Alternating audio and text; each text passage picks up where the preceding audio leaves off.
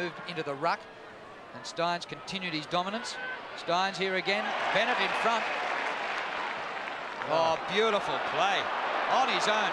Well, the last one was at practice. This time, Kevin Dyson from 45 metres.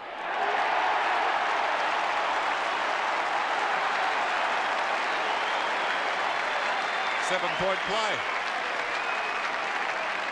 He really did make sure of that, didn't he? It was an excellent mark by Bennett.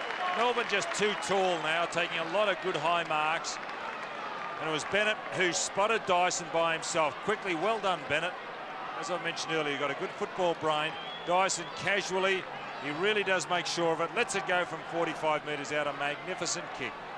Well, it's been a marvellous half.